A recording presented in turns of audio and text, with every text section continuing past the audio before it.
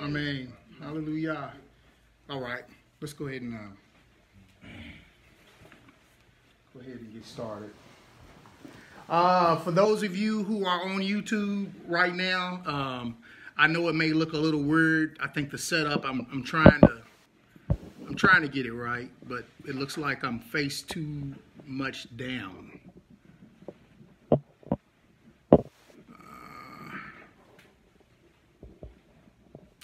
Yeah, it's not sitting up right, son. You're just unplug it and stand it up for now. Yeah, I guess we'll have to do that. Rotate lock is on. Can you do that? Yeah. I usually just turn the rotate lock off. It's on live right now, so. Oh, are you just gonna restart it? Huh? Or are you just gonna restart Do you have to restart it to do that? it? Rotation lock is on. Okay, well, I tried to sit it straight up and it wouldn't go straight up. Yeah, it's just however you start the video is how it's however you start the video is how it's gonna. Okay, so I won't be able to sit it any other way. Right, since you laid it down and you started it, it's gonna start. It's gonna only video laying down. Whereas if you start it standing up, then it's gonna video standing up. You see what I'm saying? Okay. So you could stand it up. I tell you what, let me shut this down, YouTube, and I'm gonna stand it up because it won't let me rotate the screen. So just bear with us for a minute.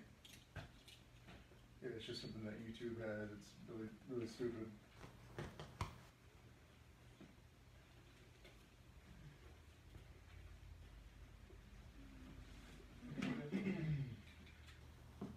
Oh, it's trying to upload it. I don't need that. That's the 3 boys. But not down like everybody else. You only saw the item, right? Okay.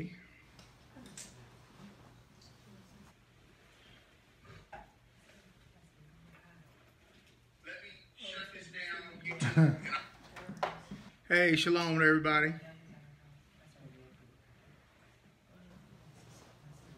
Wait, Mom, what's up? Mom. Hey, please. So I have to show you if you always used it. Mom.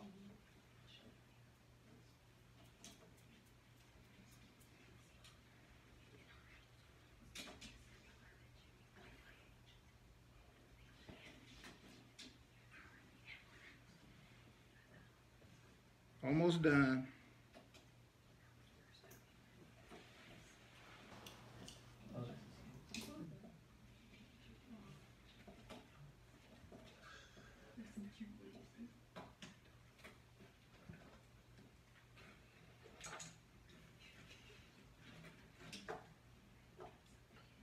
All right.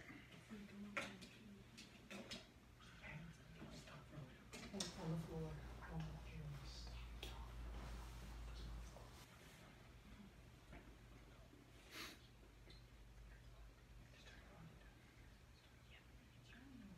All right. Now, as you all can see, I have to have another phone sitting in the back. And as always, I will take the best video and I will put that on. I will make sure that I put that on. I'll save that one.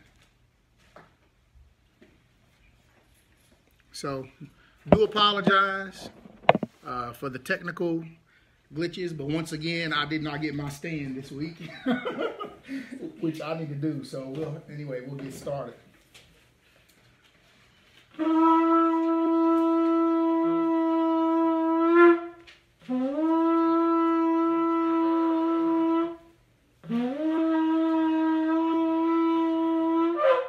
All right, hallelujah. We are looking forward to talking about speaking on this subject, and let me be the first to tell you it is a very, very delicate subject that we're getting ready to talk about. And probably one of the toughest subjects for me so far, because I have a lot of, I don't want to say that I'm scared, but I think as somebody who gets up and speaks the word, there needs to be a righteous amount of reverency when it comes to Yah's word. And we never want to say anything wrong when it comes to Yah's word. We never want to make people believe something that should not be believed.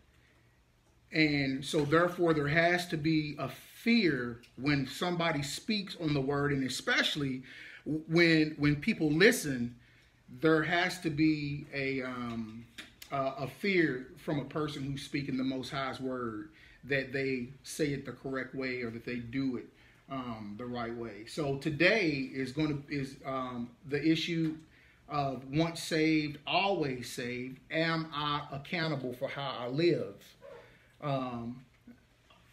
Let me go ahead and get started, and it's very hard to do this. So I'm going to go ahead and get started and just give some information, and then we're going to go into the scripture. I think it's very important that we understand that the scripture is the one who teaches, not men.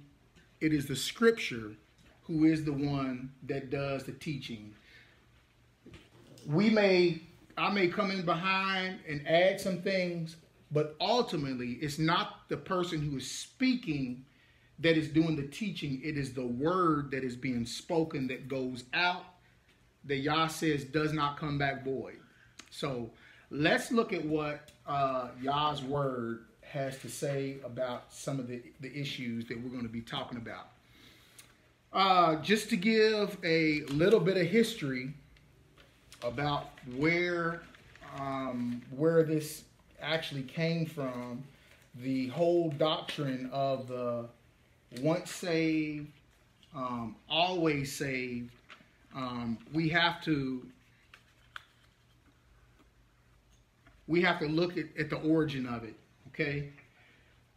Just know that this was never a doctrine amongst early Israel. It was never, when I say Israel, I'm talking about the blood Israel, and I'm talking about the engrafted who come in and are Israel. This was never, ever a doctrine. Nowhere do you find once saved, always saved doctrine or justification by faith doctrine found anywhere at any time.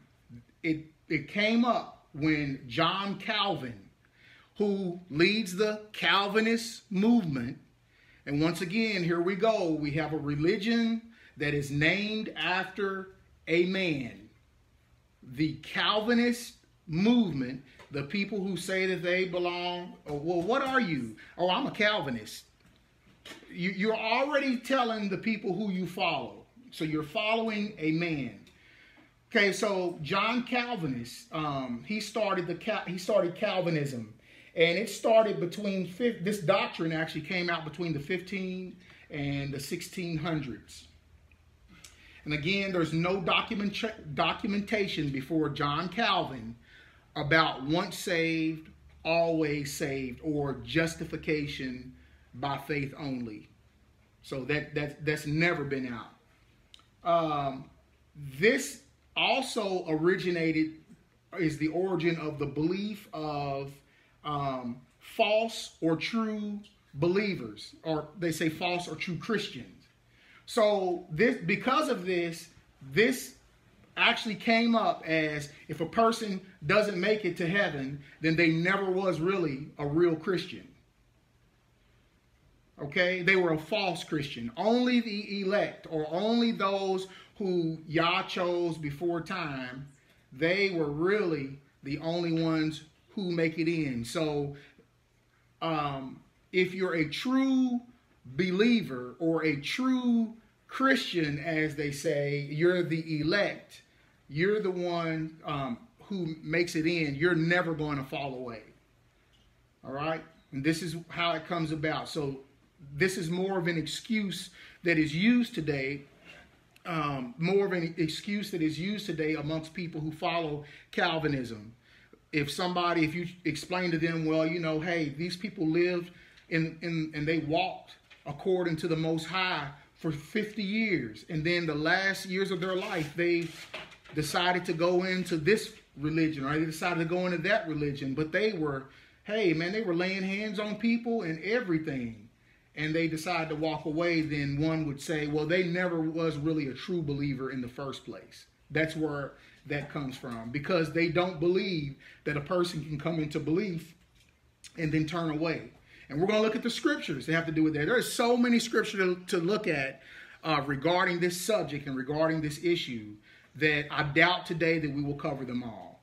But what I am going to do is we're going to read some scripture that they use to justify what they are saying. And then we're going to also read the other scripture. I don't believe in just giving one set of scripture. We're going to look at both, because all scripture is good. All of the writings are good. There's nothing bad. There'd be no reason to not want to read a certain thing because it make people believe. No, all of it's good, and we should go by all of it. Okay? Today, big preachers like Charles Stanley. I don't know if any of you all know him, but I used to listen to him when I used to listen to the public, listen to radio when I lived in Louisville. I used to listen to him when I'd be on the highway, driving up and down the highway back and forth. Charles Stanley, real profound, dominant teacher amongst evangelicals. Okay, and his thing is that you cannot lose your salvation. If you come, I posted a video up so you all can go back and read this, and you can go back and listen to him on the video. I put it up on my page. He says that if you pray Jesus into your heart, basically, or come into belief, if you turn away and are not obedient, then you won't lose your salvation. You will lose your reward. Okay? So, in essence, you can come in and believe, and you can pray, as they say, pray Jesus into your heart, and then you're not basically accountable for how you live for salvation. Okay? According to Charles Stanley, who a lot of people listen to, especially a lot of Gentiles listen to, according to Charles Stanley, you will not lose your salvation. You will only lose your reward. So all of the things that you would have gotten when you was in heaven, you won't have in heaven. You'll just be there. Okay? So that's another justification by faith, or once saved, always saved. And we have to compare what these people are saying to what Yah's word is saying. I never wanted to go to, well, I take that back. A long time ago, I wanted to go into the seminaries. I call them cemeteries. I wanted to go into the seminary, and I wanted to study and learn the scripture and everything. And it was just on my heart. When it was time for me to do it, for some reason, I chose not to do it. Because I was listening to the people tell me, hey, man, you go into them places, you come out more faithless when you come out than when you were when you went in. So I chose not to do it. And then as I got a little older, I realized that I'm being taught what man is teaching. And they teach you how to dissect the Bible in such a way that you don't even believe it no more. So I stayed away from that stuff. And so that's why I never went into it. So I'm glad that I didn't as well. So now we have this thing of when it comes to scripture, there is prescripture and there is descripture or descriptive, prescriptive and descriptive scripture. Okay? So prescriptures are the scriptures that are pre-prescribed by the Most High. Descriptive scripture is scripture basically explaining or dissecting or just kind of explaining the scripture. It's something that comes off afterwards. So I'm going to give you this example. So if I give you an example of David and Goliath, or Dawid and Goliath, and we go through and read that whole little excerpt about Dawid and Goliath. Okay, so somebody who says, okay, well, I'm going to use that. And the person starts to see people going against the Most High, they take a slingshot and go kill people. So they basically have, the way they've broken it down is these people have erred because they have taken descriptive. They've taken scriptures and made it descriptive. So they took something that was described out of the scripture and they went and erred and used it in their own life in a way that it doesn't apply. This is the unbelievable stuff that they like to do with this. Prescriptive scripture is a scripture that the Most High speaks of. It's given a prescribed thing. And so we learn from that. So this is what they've done to the word. Instead of looking at the word and doing what the word says and saying what the word says, they break it down in such a way that it's crazy. And it plays mind games. And that's why people come out of the seminaries with such low faith. It's because they've broken Yah's word down so much they don't even believe it anymore. So let's go ahead and start looking at scriptures. We've got a bunch of scripture. I don't think we're going to be able to get through it all today. But let's go ahead and start looking at some of the scripture that we have. And I'm going to start off talking about some terms. When we look at the word astray, you'll hear the word astray. Don't be led astray. Don't go astray. The word astray means out of the right way or proper place. So if somebody goes astray, they go out of the right place or they go away from the proper place in which they are supposed to be. Okay, the word deceive, G4105. The Greek word G4105. Deceive. It means, I guess it's called planeo, which means to roam. It means to go astray. It means to error. It means to be out of the way. That's why they were called people of the way. It means to be out of the way in which the Most High has given us. Okay, let's look at the word endure. G5278. G5278. It means to stay under. It means to remain. It means to preserve. It means to abide. It means to suffer. It means to tarry behind. That is the word that is written for endure. To stay under, remain, preserve, abide, suffer, or tarry behind. The Webster's 1828 dictionary word is for endure means to last, to continue in the same state without perishing, to remain, to support without breaking or yielding to a force or pressure. I mean, we could almost close the book so far. But to last, continue in the same state without perishing, to remain, to support without breaking or yielding to force or a pressure. So when we are in the truth, it's just like when Messiah talked about the seed along the path, and we're going to talk about those as well. He is basically telling us to continue in the same state without perishing. If we don't stay in that same state, then we do perish. Okay? So you can start out in belief, but if you don't continue in belief, then you perish.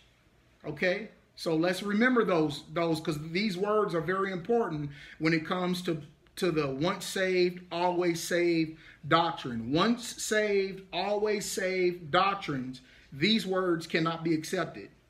They can't be used because it's a once saved, always saved. These say that you can go astray, that you can fall away, that you can move out of the way in which you were started out in. Okay, so these words say that. So this would not be good definitions or terms for a once saved, always saved doctrine. All right, so let's start looking at some passages. Let's look at some passages that is used for the once saved, always saved doctrine. And all of these are good. They're for us. I'm not speaking against none of them because I will not speak against Yah's word. Okay? So if we're reading Yah's word and Yah's word says what it says what it says. All I'm asking people to do is to take in the totality of what Yah's word is saying. So let's go to Romans chapter 8, 35. Romans chapter 8 and verse 35.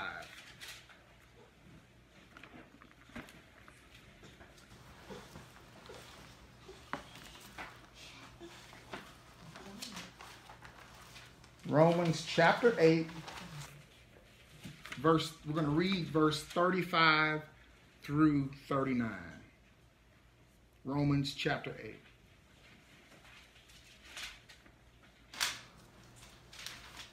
Eugene, you want to read that?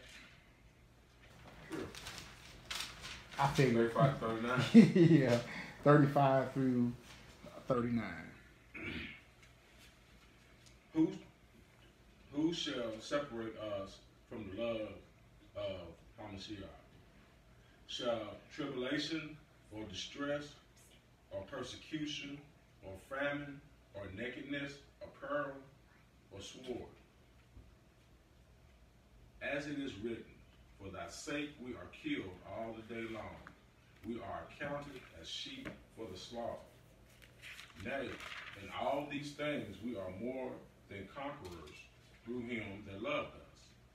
For I am persuaded that neither death, nor life, nor angels, nor principalities, nor powers, nor things present, nor things to come, nor height, nor depth, nor any other creature shall be able to separate us from the love of Elohim, which is in Hamashiach, Messiah, our Master. Hallelujah. I'm so grateful for that scripture because that scripture tells me that there is nothing that can separate me from the love of Messiah. There is nothing that can separate me from the Most High. Nothing. Satan can't take me away from the Most High. My job can't take me away from the Most High. Nothing can separate me from the Most High. He will not allow it to happen. Nothing can separate me from the Most High. Okay? That's a true verse. Believe it.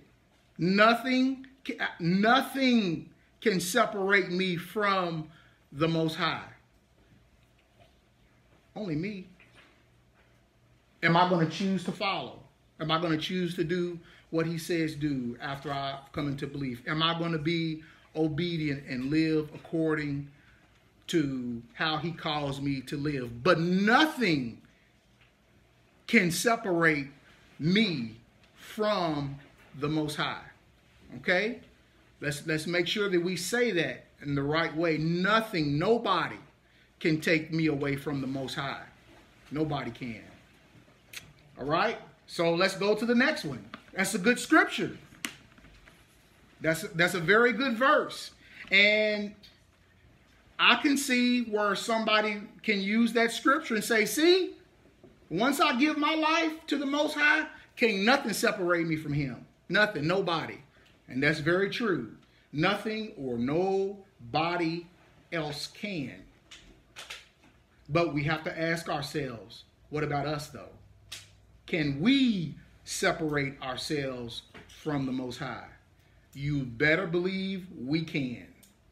We sure can. Do you have something? Well, I was just going to say it's talking about Yah's love. Yeah. It's not talking about our salvation, though. Thank you. That's what that scripture is talking about. Thank you. Thank you. If you all hear that, I hope you all heard that. This scripture is actually talking about his love. Nothing can separate us from the Most High. Nothing at all. Nobody. Okay? All right. So he is talking about his love. When you go back and read the whole thing, you'll realize that he is talking about his love. All right? So let's go ahead and keep going. Let's look at another one. 1 Corinthians chapter 15. 1 Corinthians chapter 15.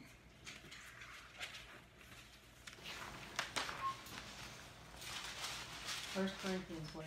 Chapter 15. We're reading the whole chapter. We're going to start with this. I think we're probably going to wind up reading the whole chapter. Okay, I'll take the first section. Okay, the reason why I'm reading this is I want to make sure we get the full understanding of what these verses are talking about.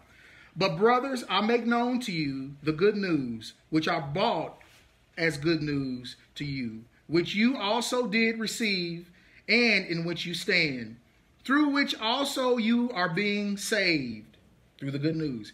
If you hold fast to the word which I brought as good news to you, otherwise you have believed in vain. Okay, let's let the word talk. Verse 2, through which also you are being saved, if you hold fast that word I brought as good news to you.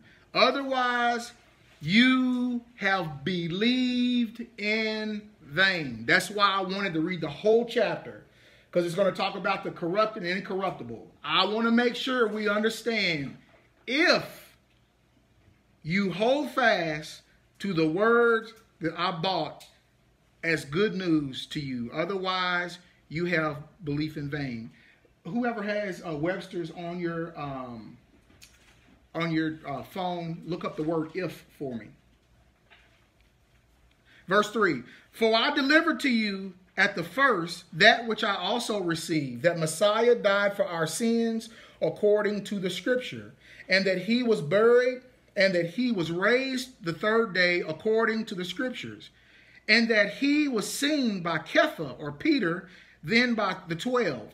After that, he was seen by over 500 brothers at one time, of whom the greater part remain till now, but some have fallen asleep. After that, he was seen by Jacob or James, then by all the emissaries. And last of all, he was seen by me also, as if to one born prematurely. For I am the least of the emissaries, who am not worthy to be called emissary, because I persecuted the assembly of Elohim. But by the favor of Elohim, I am what I am, and his favor towards me was not in vain. But I labored much more than they all, yet not I, but the favor of Elohim with me. Whether then it was I or they, so we proclaim, and so you believed. And if Messiah is proclaimed that he has been raised from the dead, how do some among you say that there is no resurrection of the dead? That was a belief among some of the Jews back then. And if there is no resurrection of the dead, then Messiah has not been raised. And if Messiah has not been raised, then our proclaiming is empty, and your belief also empty. And we are also found false witnesses of Elohim, because we have witnessed of Elohim that he raised up Messiah, whom he did not raise up, if then the dead are not raised. For if the dead are not raised, then neither Messiah has been raised. And if Messiah has not been raised, your belief is to no purpose. You are still in your sins. Then also those who have fallen asleep in Messiah have perished. If any of this life only we have expectation in Messiah, we are of all men the most wretched. But now Messiah has been raised from the dead and has become the first fruit of those having fallen asleep. For since death is through a man, resurrection of the dead is also through a man. For as all die in Adam, so also all shall be made alive in Messiah. for each in his own order, Messiah, the first fruits, then those who are of Messiah at his coming. Then the end, when he delivers up the reign to Elohim, the Father, when he has brought to naught all rule and all authority and all power. For he has to reign until he has put all enemies under his feet. The last enemy to be brought to naught is death, for he has put all under his feet. But when he says all are put under him, it is clear that he who puts all under him is accepted. And when all are made subject to him, then the Son himself shall also be made subject to him, who put all under him, in order that Elohim be all in all. So in the kingdom, when the kingdom comes here on earth, 1,000-year reign, after that 1,000-year reign is up, guess what Messiah is going to do? He's going to give it to the Most High. All that he subdued and put under his feet in the reign here on this earth, he's going to return that power back to Yah. That's what it says. Verse 29. Otherwise, what shall they do who are immersed for the dead, if the dead are not raised at all? Why indeed are they immersed for the dead? And why do we stand in danger every hour? I affirm by the boasting in you, which I have in Messiah, Yahushua, our Master. I die day by day. If as men do I have fought with beasts at Ephesus, of what good is it to me? If the dead are not raised, let us eat and drink, for tomorrow we die. Do not be led astray. Evil company corrupts good habits. Wake up to soberness righteously and do not sin, for some do not have the knowledge of Elohim. I speak this to your shame, but someone might say, how are you dead? How are the dead raised up? And with what body do they come? Senseless one, what you sow is not made alive unless it dies. And as to what you sow, you do not sow the body which is to be, but a bare grain. It might be wheat or some other grain. But Elohim gives it a body as he wishes, and each seed a body of its own. All flesh is not the same flesh, but there is one flesh of men, and another flesh of beasts, and another flesh of fishes, and another of birds. And there are heavenly bodies and earthly bodies, but the esteem of the heavenly is truly one, and the esteem of the earthly is another. Anybody else want to pick up, starting at 41? I can. Oh, no, you can go ahead. Okay, and pay attention to verse 50 and those verses in that area. Go ahead. I'll just. Verse 41. 41. Okay. All right. One esteem of the sun, and another esteem of the moon, and another esteem of the stars. For the stars differ from stars in esteem. So also is the resurrection of the dead. It is sown in corruption. It is raised in incorruption.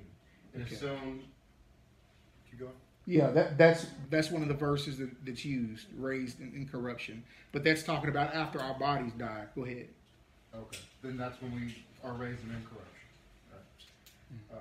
It is sown in disrespect. It is raised in esteem. It is sown in weakness. It is raised in power. It is sown in a natural body. It is raised in a spiritual body. There is a natural body and there is a spiritual body. And so it has been written, the first man, Adam, became a living being, and the last Adam, a life-giving spirit. The spiritual, however, was not the first, but the natural, and afterward the spiritual. The first man was of the earthly, and the second man is of the master from heaven. As is the earthly, so also are those who are. As is the earthly, so also are those who are earthly. And as is the heavenly, so also are those who are heavenly. And as we have been born the likeness of the earthly, we shall also bear the likeness of the heavenly. Just said that real quick, sorry. In this I say, brothers, that the flesh and blood is unable to inherit the reign of Elohim, neither does corruption inherit incorruption. See, I speak a secret to you. We shall not all sleep, but we shall all be changed. In a moment, in the twinkling of an eye, at the last trumpet. For this trumpet shall sound, and the dead shall be raised incorruptible, and we shall be changed. For this corruptible has put on incorruption, and the mortal has put on immortality. And when this incorruptible has put on incorruption, and when this corruptible has put on incorruption, and this mortal has put on immortality, then shall come to be the word that has been written. Death is swallowed up in overcoming. I can't read it. O death, where is your sting? O Sheol, where is your overcoming? And the sting of death is the sin, and the power of the sin is the Torah. But thanks to Elohim, who gives us the overcoming through our Messiah, Yahusha. Therefore, my beloved brothers, be steadfast, immovable, always excelling in the work of the Master, knowing that your labor is not in vain. Hallelujah. All right, so we know that we are in the corruptible right now, okay? Only after we die are we incorruptible, okay? So while we're here, we're in our flesh bodies that we are in right now, it is possible, we are corruptible. That's where we're going from incorruptible when we die and we get our new bodies, we will be incorruptible, we will live forever, just like we were supposed to have when Adam had his pretty much an incorruptible body. So just be very careful. When I wanted to make sure that we read all of this from beginning to the end, okay? When we will be transformed into incorruptible beings once we leave these corruptible bodies, okay? I know it seems like a minor thing to talk about, but this is also, again, one of the scriptures that is used, so I want to make sure that we read them. Also, let's go to John 10 in verse 28. John 10, verse 28. I'm really trying to watch what I say because I want to make sure that it's the word that is talking and that it is not me talking. So I'm really watching what I say, and then when we get further on in, maybe I'll talk a little more. But I think right now we need to let the word of Yah do the talking. John 10 in verse 28. Let's go ahead and read a little bit before that.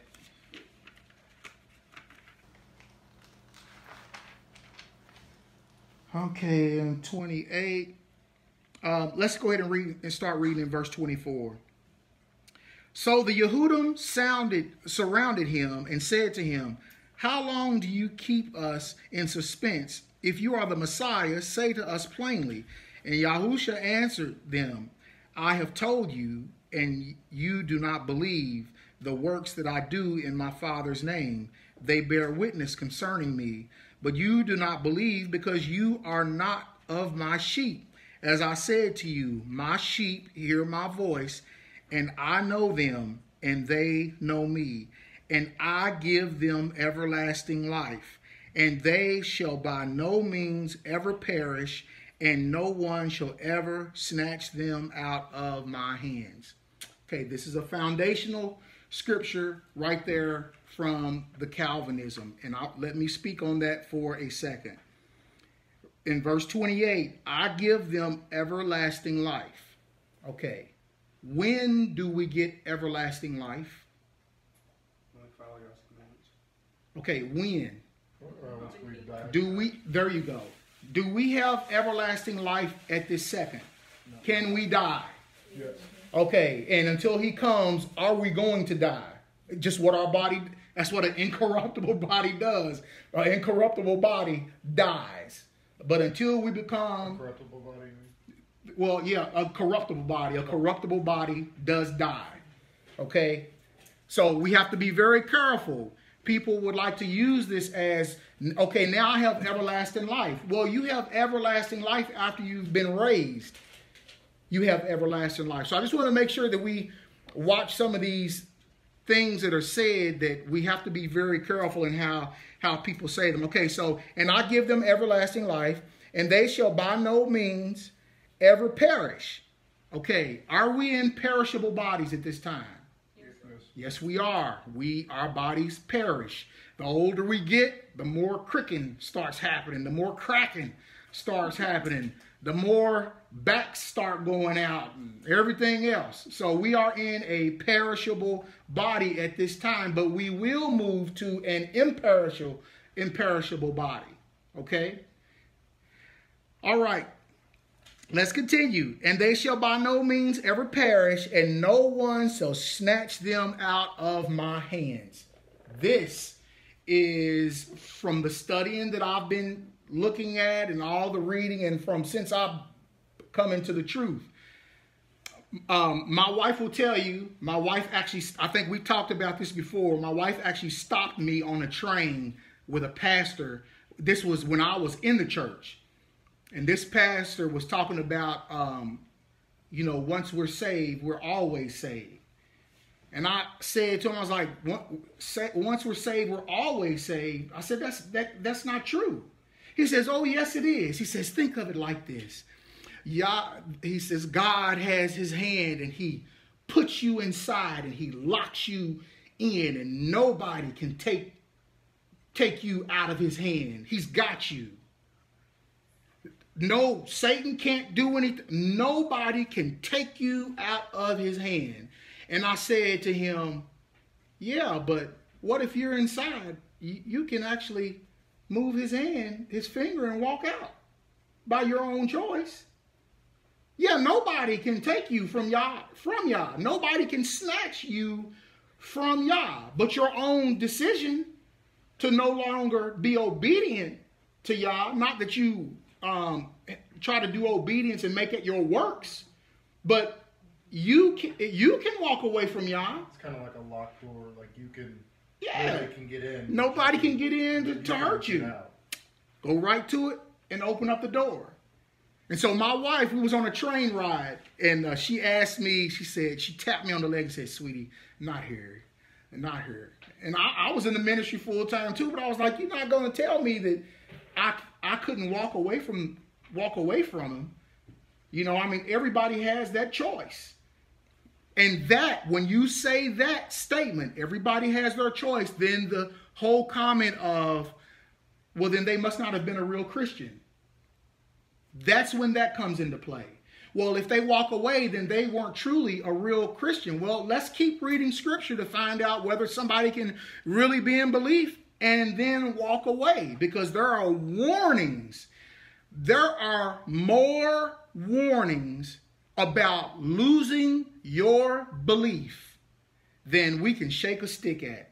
And that's why I said we won't be able to get through all of them today. But for the sake of those who hold to the once saved, always saved doctrine, I wanted to read those scripture and be able to put those out front for everybody to hear. Because somebody may read that and be like, hey, well, that's what I'm not here to dissuade nobody. I'm here to present the facts to you and show you what the scriptures say. And you got to make your own decision. I can't make anybody believe anything. You have to take what the words of the Most High say and dissect it and read it. And then you have to let the Ruach speak to you. So let's keep going. We'll do another one. Ephesians chapter 2, verse 8 and 9. Ephesians chapter 2, verse 8 and 9. There's something I read in Joshua. It was talking about it says that Yah has no need for a sinner, and it says he sets righteousness. And what is it? But I forgot how it worded it, but he says righteousness and everything before you. He said it's up to you to put out your hand to which one you want. It's like God's not going to make you fall because he has no need for a sinner. But God's going to let you do what you want to do because he's giving you a choice to either follow him or don't follow him. He's not going to I'm going to make you follow me because I'm going to do this is what I want you to do. Everybody has a choice. Yeah, of course. Ephesians what? 2. Ephesians 2. Think about it. Think about Adam and Hawa. Did they not have a choice? I mean, they were living perfection. Man, they could probably communicate with the animals. They probably got to see messengers walking around, flying around in the garden, moving around. They saw everything. And Yah told them, you can eat of all the fruit that you want. Eat from every tree, but this tree you do not touch. Did anybody make them eat of the forbidden fruit? Heck, look at Satan. Yeah. He was a good angel, and now he's going to hell. Exactly. He was in heaven. He was handmade by the Most High.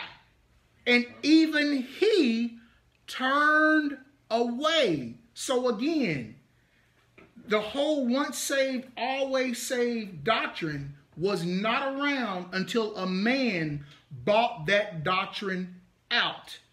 So when you start following that doctrine, you're following what that man has made. We know what the word says, but when people are putting groups of scriptures together to make it say what they wanted to say, then you become a follower of that man. That's why people are called Calvinists. Now, some of them fight and don't want to be called that, but it is. And you have synergists. I've never heard of synergists. It's almost the same thing. So you just have to be very careful when it comes to reading Yah's word. So let's go to Ephesians 2, 8 through 9. Ephesians 2, verse 8 through 9. Anybody want to read that? For by grace are you saved through faith, and that not of yourselves. It is the gift of Elohim, not of works, lest any man should boast. Go ahead, read verse 10 too. I'm sorry. For we are his workmanship, created in Messiah and unto good works, which Elohim hath before ordained that we should walk in them. That's deep. That's deep. The verse. This is the parts that I love. It is not by works, so that no one should boast. Don't think because you keeping all the commandments that you saved, that ain't never worked. By keeping just the commandments by themselves, it has never worked. Never worked. Why? Because our wretched sin. Okay, so that's why you have belief and works, just like James. You can't tell me, you can't tell the Most High. Let's say you can't tell the Most High that you love him and go out here and live like the sons of Satan live. That doesn't fly. It doesn't work. You can't do that. You can't tell him you love him. I'm yours. I'm going to enter the kingdom, and you're out here living like one of the sons of hell. It can't happen. Okay? So think about what the Most High, or how the Most High feels. If your son comes to you and tells you that he loves you, and you've already given him a standard which he is to live by, because that in itself right there proves that you love me, and you choose not to live according to the way that you live, or that he's told us to live.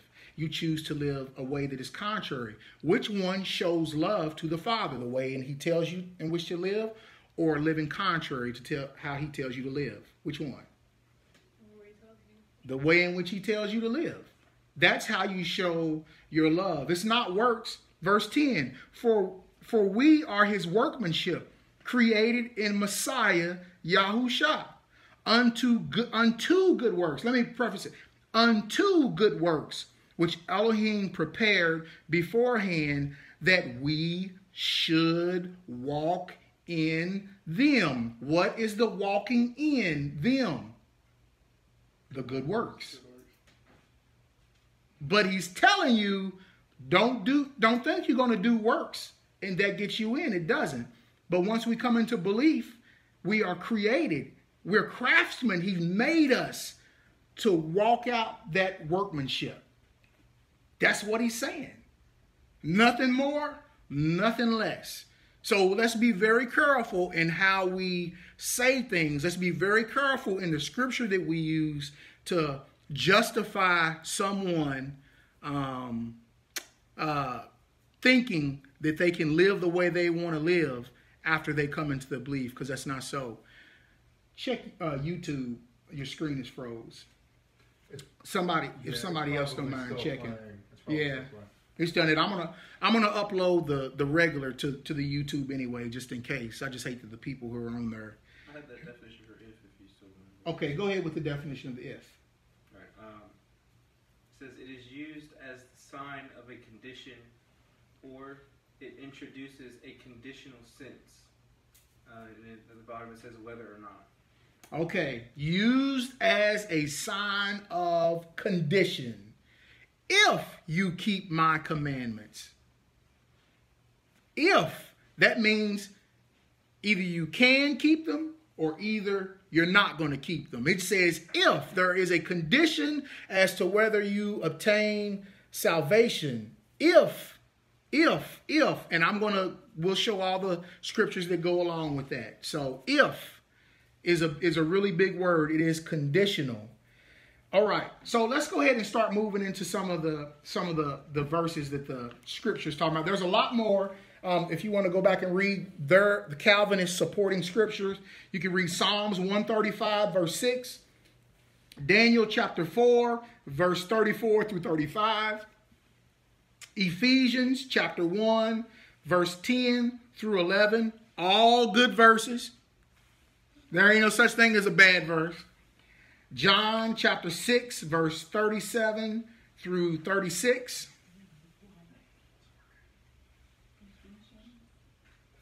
Let's do that one. John chapter 6, verse 37 through 39.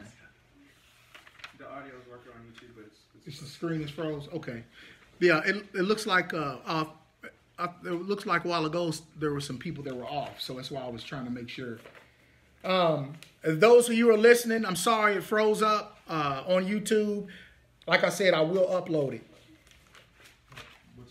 Okay, we're going to read John chapter 6, 37 through 39. And I have to read this one, because this is one of the primary verses that is used as well for the once saved, always saved doctrine. But I said to you that you have seen me and still do not believe. All that the Father gives me shall come to me, and the one who comes to me I shall by no means cast out. Listen, all those who come to him, he's not going to look at you and say, you can't be in. Boop. He shall by no means cast out. Because I have come down out of the heaven, not to do my own desire, but the desire of him who sent me. This is the desire of the Father who sent me, that all he has given me, I should not lose one of it, but should raise it in the last day. He says, all that the Father has given him, he shall not lose one of it. That means Satan can't take them away from him. Satan can't just come and go, I got him now. Y'all's going to protect you. Nothing can take you away from him. Now, again, this is where then they really truly never were a Christian comes in. Because if I say, well, yeah, nobody can take us away from him, but I mean, if I choose to go by my flesh and not live according to his word, I can walk away from him.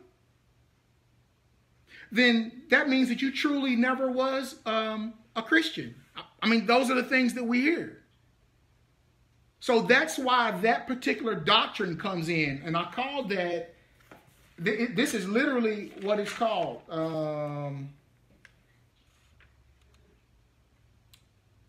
Let's see. False or true Christian. That's where that belief, this originates the belief of a false or true Christian. That means that that doctrine means that if you fall away from the Most High, you were never really His. So, do we have some supernatural thought that we know that we have the mind of the Most High? I mean, how do I know I'm not one? How do we as humans say that person never really was a believer in the truth? How do we be the judge of that? Oh, well, they never really was one. How do we know that they did not get tempted? And how do we know that they just got tired of being righteous and wanted to live by their flesh? But how do we make that judgment? That's for Yah to make that judgment, not us. Anybody have anything? You have anything, babe? Okay. All right. Now let's start moving through some of the scriptures that we know that kind of counters the once saved, always saved doctrine. Because there's just so many of them. There's no way after reading them all that a person can say, I still believe once saved. I prayed Jesus into my heart, and so therefore I'm going to heaven. It don't matter what I do. It don't matter if I turn away from him. Because I prayed him into my heart, I'm going to heaven regardless. That don't make sense. That doesn't make common sense. Okay, so let's go ahead and start going through a lot. And we're going to move kind of fast because we've got a lot to go through. And matter of fact, what we'll do is I want to start out with what the Messiah says first. Because that's what's most important is what Messiah says. Not Paul. I don't have nothing against Brother Paul. Brother Paul, I love Brother Paul. People got Brother Paul twisted. There's a lot of people that they don't like Paul. I like Paul. If you understand what he's really saying. So John, all of them, hey, love them all. Thank you, elder brothers who brought the truth to us and gave us the word. But let's go see what the Messiah says first. Because really, all we got to do is read one scripture. We can shut the book and go home, actually. Okay, let's start off John chapter 15. Since we're in John, let's do John chapter 15, verse 5 and verse 6.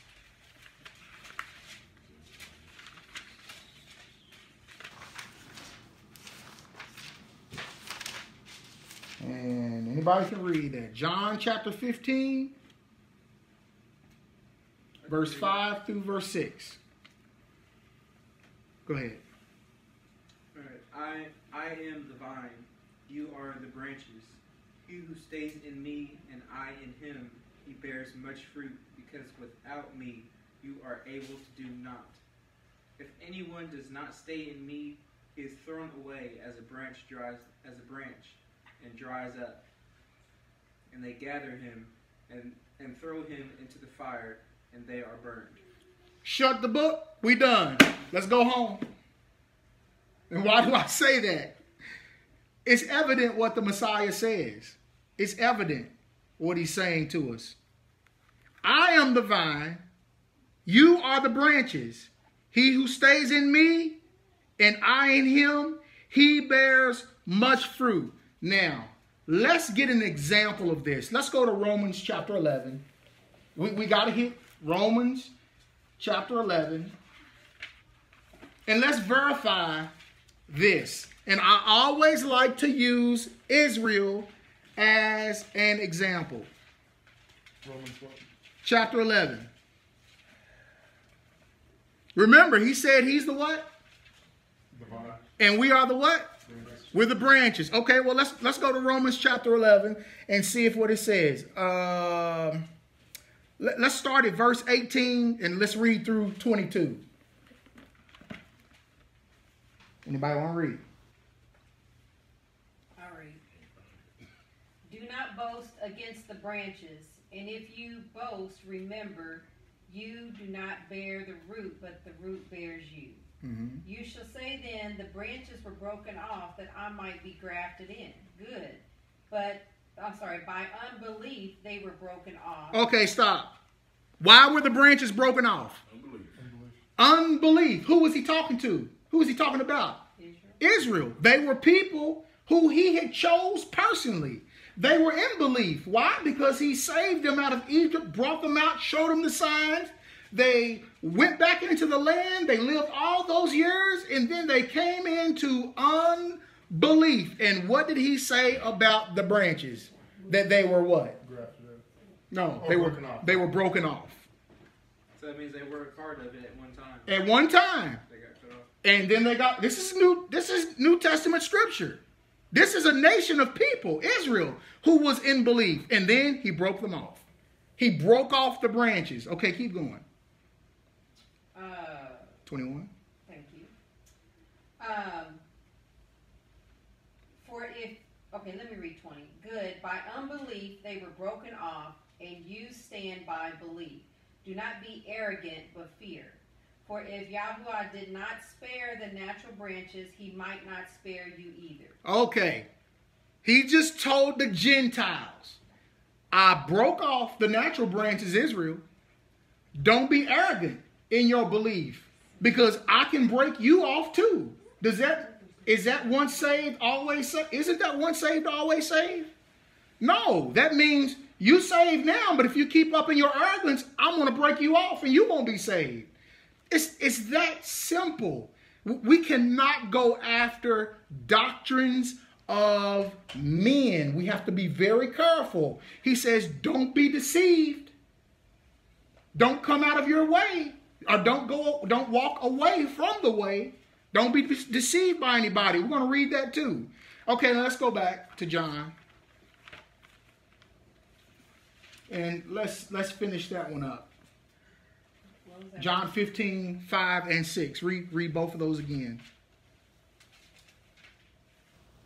Oh, okay. I am the vine, you are the branches. He who stays in me and I in him, he bears much fruit. Because without me, you are able to do nothing. If anyone does not stay in me, he is thrown away as a branch and dries up. And they gather them and throw them into the fire, and they are burned.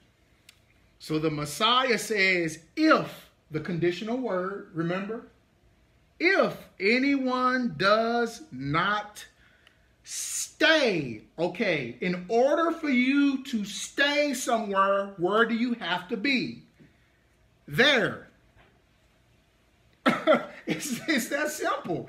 In order for you to stay, you got to be there. Can we close the book? It's a done deal. This is Messiah speaking. He's already told us that we can lose. We can lose it. We can lose our salvation. We can no longer be saved.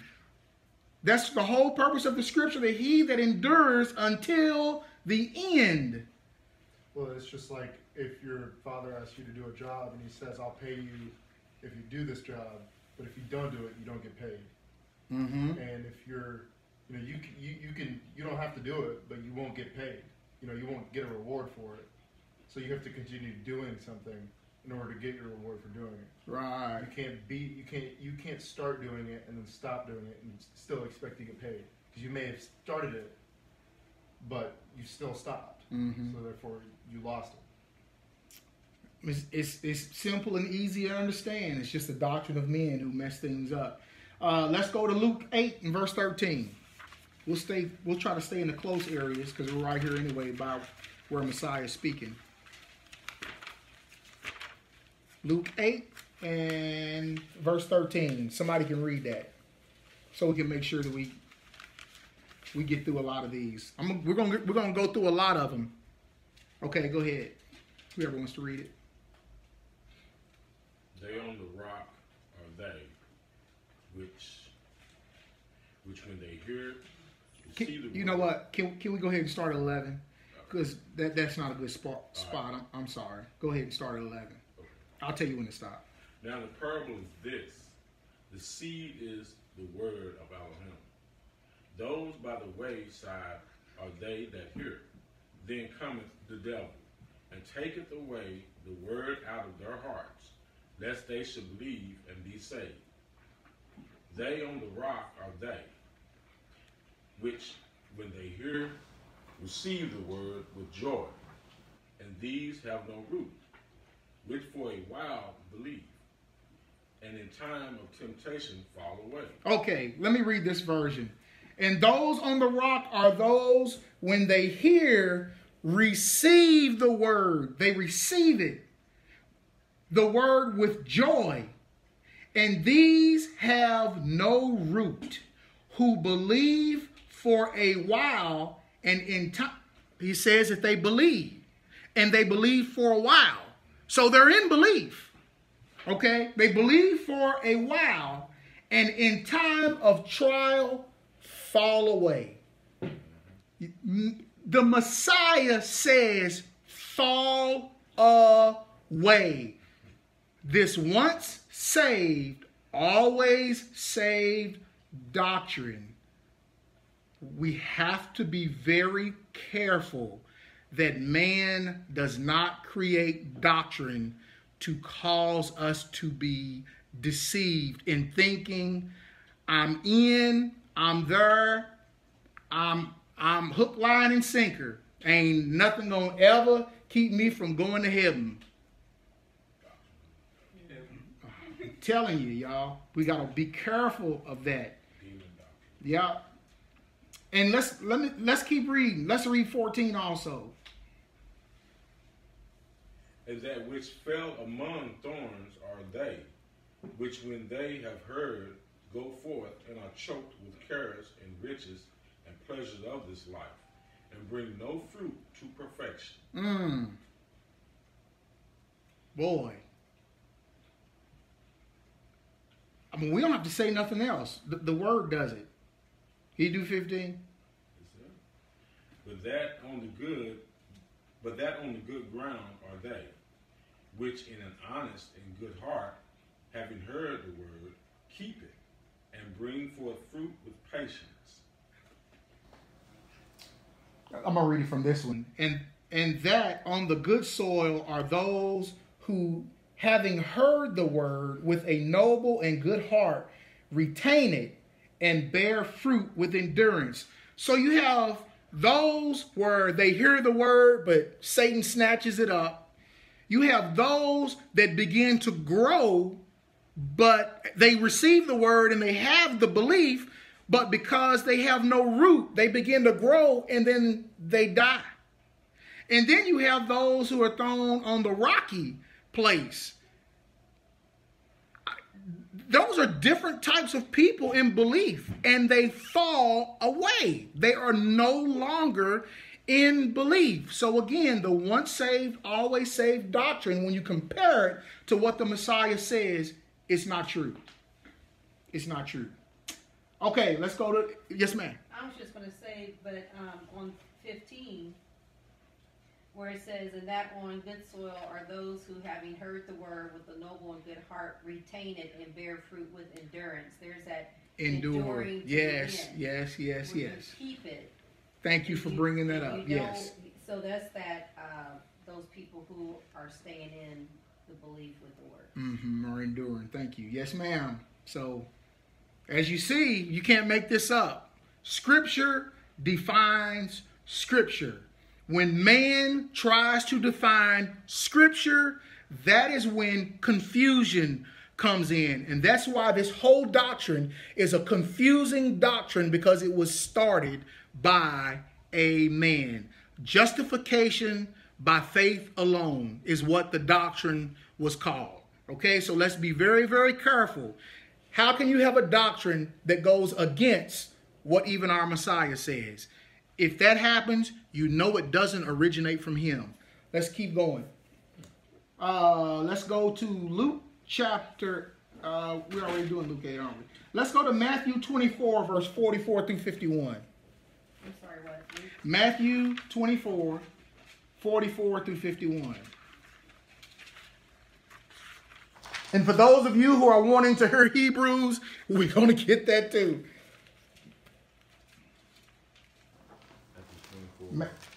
44 through 51.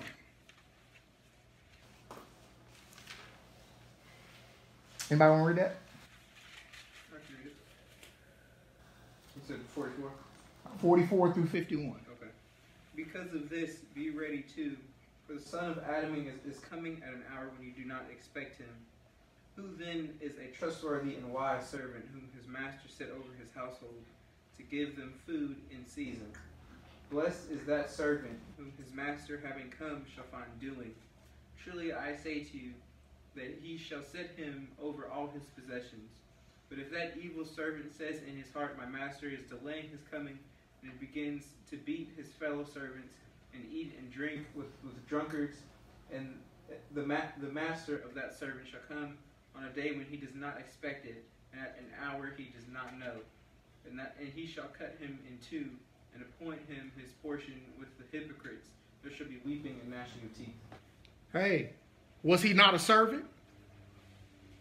Did the master not trust this man enough to set him over his household?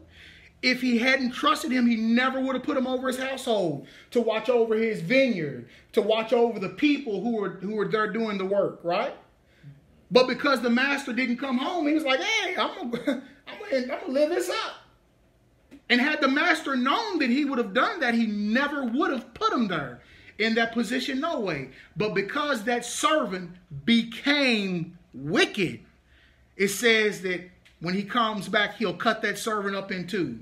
And he's going to send them out with the weeping and gnashing of teeth. That's a metaphor for hell, for punishment. Okay? So you have a servant, he turns wicked, he gets cast out. All right? That does not sound like that servant was saved and he's always saved. If we go by that doctrine alone, then that means the master would have come home, saw what the servant did, and the master would have looked at him and said, it's okay. There'd be no punishment for it. Right? So we can close up the scripture and we can go home. That kind of, sorry. No, go ahead. That kind of plays into something that Mr. Eric had said on one of his lessons the other day. He said, how does the employer know that he has a good employee? And one of the women up there said, by his works. And he said, so if an employer sees that his employee is doing good works, he said, now if you have an employee he said, how do you know that you don't have a good employee? Because they're not doing what they're supposed to. He's saying, so when that bad employee isn't doing what they're supposed to, and they keep doing what they're not supposed to, the employer will fire them. He said, so cannot y'all fire you if you're not doing what you're supposed to do? He can cast you out. Yes, sir. 100%. It's a doctrine of demons. I hate to say that, and I say that not to offend, but it's against Yah. You're based this doctrine, Mr. Calvin. You have basically given people the go-ahead to live how they want to live. That's what you've done. You have given people the right to say, well, I prayed Jesus into my heart. I'm going into the kingdom. Man, I'm going to go out here and live it up because it doesn't matter now because I'm done. Now, even if you don't have the heart of that, like, okay, well, I prayed Jesus into my heart and, you try to, do what is right. But if you weren't keeping his word and living according to his word, not what's right you think is right in your heart, but according to the word, then you've fallen. It doesn't motivate you to obey either. No, it don't motivate you to obey. When you do the praying Jesus into your heart, it doesn't, because then you're like, well, what's the point of obeying? I mean, I've already got my reward. Ticket in, yeah. So there's no point in doing anything else. Yeah. Yes, ma'am. Okay, John 3 and 36. John 3:36. Let's see if we can scan through quite a bit of these. John 3 and 36.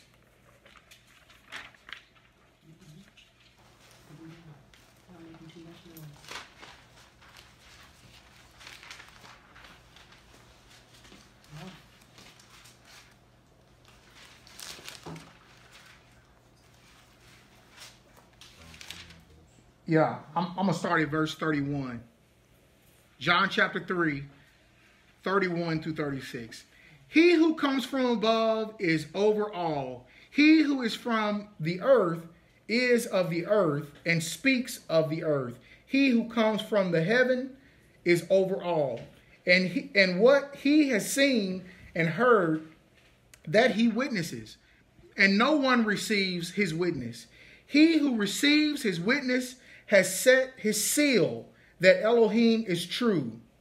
For he whom Elohim has sent speaks the word of Elohim.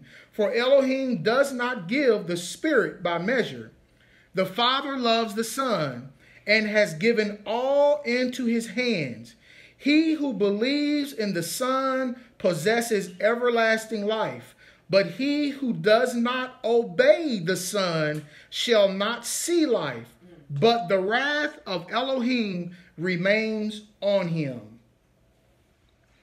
He who believes in the Son possesses everlasting life, but he who does not obey. See, you can believe, but not obey. See, the church teaches that you don't have to do the commandments. You don't have to obey the word like that. You don't have to do the older covenant if you understand what laws I'm talking about. But it's saying here, you have to believe and you got to obey. You can't do one or the other. You have to do them both together. So let me say it like this. It's not that you do works in order to make it into the kingdom. You do works because you're grateful, because he has given you the opportunity to enter the kingdom. So because you're receiving that saving salvation, you do the works that go along with that out of gratefulness. Not that you're compelled or made or forced to do it. Your heart is so grateful, you do it anyway. You do it because you want to do it, because you know that's what he wants. Okay? Have to be careful of the doctrines of demons. Let's go to Matthew chapter 6, verse 15. Can we also read the definition for works, for doing? Go ahead. At some point. Why don't you read that if you got it up? Yeah, I have it up. Okay, read that before we go on. The definition for works or for doing means to practice, to perform repeatedly or habitually, by implication to execute, to accomplish. It says to commit deeds, do, exact, keep, require, or use arts. And that's works. Right, so it means to basically repeat it habitually. Don't just do it one time, but to keep practicing it and performing it. That's called a life of righteousness. If your works are set according to Yah, that's called righteousness. Now, if you do your works according to your job, that's works. But when it's done according to Yah and his word and his works, that's righteousness. Okay? Let's say Matthew 6:15. Of course, you know we're going to go before and below. Anybody want to read 14 through 16? I'll read it. Go ahead. For if you forgive men their trespasses, your heavenly Father shall also forgive you. But if you do not forgive men their trespasses, neither shall your Father forgive your trespasses. Keep going. Yeah, 16. Okay. And when you fast, do not be sad-faced like hypocrites, for they disfigure their faces so that they appear to be fasting to men. Truly I say to you, they have their reward. Okay. But if you do not forgive me, there's that word again, conditional. But if you do not forgive men their trespasses, neither shall your Father forgive you your trespasses. So, very, very serious verse here. If you don't forgive your brother or sister, and you go stand before Yah, neither you. That's a very serious verse. Okay? All right. Let's read, we really should read this. Let's read the parable of the unforgiving servant. Let's watch the example in this. Matthew 18 and 35. I mean, we could just flip every page pretty much and find all this. Matthew 18 what? Matthew 18 and 30. Yeah. So we're gonna read this starting in verse 23. Okay, I'm going to read this just for, I want to read this. That's why I'm going to read it. Okay, listen to this, y'all. Forgiveness and revoking. I want them two words to be in your head when we read this. Forgiveness and forgiveness being revoked. Because of this, the reign of the heavens is like a certain man, a sovereign who wished to settle accounts with his servants. And when he had begun to settle, one was brought to him who owed him 10,000 talents. But as he was unable to pay, his master commanded that he be sold with his wife and children and all he had, and payment to be made. Then the servant fell down before him, saying, Master, have patience with me, and I shall pay you all. And the master of the servant was moved with compassion, released him, and forgave him the debt. That means he had the debt no more. And the servant went out and found one of his fellow servants who owed him 100 denarii. And he laid hands on him and took him by the throat, saying, Pay me what you owe. Then his fellow servant fell down at his feet and begged him, saying, Have patience with me, and I shall pay you all. But he would not, and went and threw him into prison till he should pay the debt. And when his fellow servants saw what had been done, they were deeply grieved and came and reported to their master all that had taken place. Then his master called him and said to him, Wicked servant, I forgave you all that debt, seeing you begged me. Should you also have compassion on your fellow servant, as I also had compassion on you? And his master was wroth, and delivered him to the torturers until he should pay all that was due to him. So also my heavenly Father shall do to you if each of you from his heart does not forgive his brother his trespasses. So here we have the king forgiving the debtor. He forgave him and sent him on his way. It was a done deal. He goes out and says, I'm going to lay hands on you. And he does not absolve the person who owed him their debt. Instead, he lays hands on him, has him thrown into prison. And the king brings him back and puts him into prison and tortures him. That was a servant who was forgiven, and their forgiveness was revoked. Let's close the book up and let's go home. These are examples that Messiah gives. Can the once saved doctrine, always saved, or justification by faith alone hold anything to this parable that we just read? No. No, it can't. Once saved, always saved does not come from Yah. It comes from man's doctrine. All right? Let's go on to some more Messiah. Let's look at, let's go to James. James 5, 19 through 20.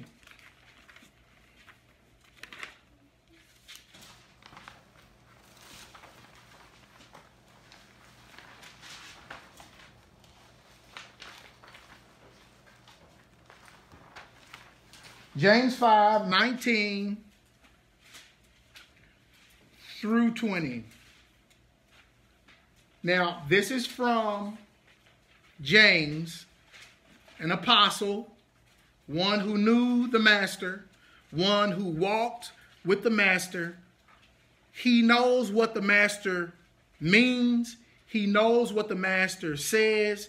The master imparted truth to them and opened up their eyes before he left. Okay? So let's look and see what it says. Anybody want to read that? Verse what? Verse 19 and 20. James 5, 19 to 20. 5, 19, 20. Okay, I can read it. Go ahead. Brothers, if anyone among you goes astray from the truth, and someone turns him back, let him know that he who turns a sinner from the straying of his way shall save a life from death, and cover a great number of sins. Okay. If anyone among you goes astray from the truth, remember the word astray. Let me read the definition for astray. Out of the right way or proper place. So if anybody goes out of the right way or the proper place, we know exactly what that means. If anyone among you goes astray from the truth and someone turns him back, let him know that he who turns a sinner from the straying of his way shall save a life from death and cover a great multitude of sins. Okay? So you can stray from the truth and be lost. All right? We will pick back up on this next week because I want to read all of the verses that the Bible has to read in regards to the once saved, always saved doctrine. And I think, again, it's very important for everybody to go back over those scriptures. And for those of you who do believe in the once saved, always saved doctrine, read exactly what the Messiah is saying. And you will see that you can lose your salvation by you, not anybody else. Nobody else can take you away from Yah. Nobody. Not Satan, nobody. But remember the verse that talks about Satan being the roaring lion, looking to see who he can destroy. He's not talking about the people who are out doing what they want to do. He's not caring about destroying them. They're already destroyed. He's talking about those who are in belief. He's looking to see how he can destroy them. Why? Because he's mad at Yah and he's against Yah. He's after Yah's people. Okay? So if you're once saved, always saved, what's the point in Satan being a lion going around searching for those whom he can destroy? They're already going to make it in. What good is it going to be for you to try to snatch them away? Okay, so again, be careful of the doctrine of men. I'm sorry that I'm playing low today, but I want to make sure it's the word that is actually doing the speaking and that you're getting understanding from the word. So next week, we will pick up with part 2 and we will finish up the rest of the scriptures from Paul, from John, from Peter. We'll look at all of those scriptures. And I will, through this week, be posting stuff up on Facebook in regards to once saved, always saved doctrine, because it's very important and it needs to be talked about and discussed. So thank you all for tuning in. Those of you who are on YouTube already shut off. I guess your phone died. I will be uploading this video up onto YouTube, and that way we will have it there as well. And it'll also be on the Josiah Edward Logan page as well, or YouTube as well. So look forward to seeing you all again next week. I hope this has been good. We've went through some scripture. Next week we will try to get through all of the rest, because I want everybody to have all the scriptures regarding the whole once saved, always saved doctrine, which is a fallible doctrine in and of itself. So look forward to seeing you all next week. Hey, 3 o'clock on the dot. Try to be timely, unless the Ruach says keep going, then I'll definitely keep going. But we're timely today. And again, thank you all for joining in. For those of you who want to go back and watch this, it will be uploaded on Facebook. And I will go back to the YouTube later this evening and upload that as well, so you'll be able to take all the verses from it as well. So thank you all for joining in. Shalom, shalom.